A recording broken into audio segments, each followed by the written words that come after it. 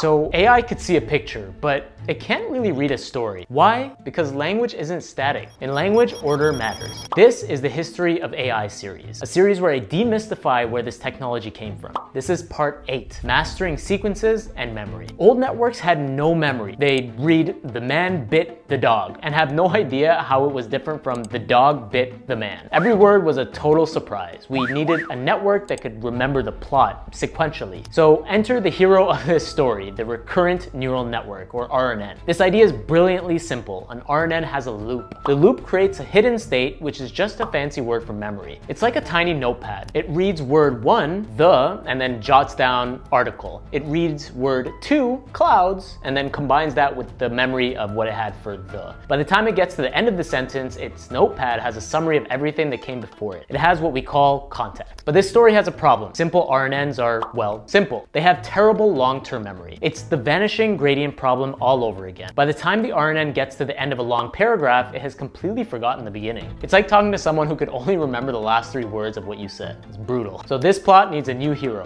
In 1997, in came the LSTM, or Long Short-Term Memory Network. LSTM is a deluxe RNN. It's not just a notepad, it's a tiny computer with gates. It has a forget gate to decide what to erase, an input gate to decide what to save, and an output gate to decide what to share right now. It learns what's important. So LSTMs could finally track context over long stories. They dominated NLP for years, and finally we had a network with memory, but did it actually know what those words meant? Next time, we'll talk about the story of how AI learned to solve riddles. Stay tuned for part 9.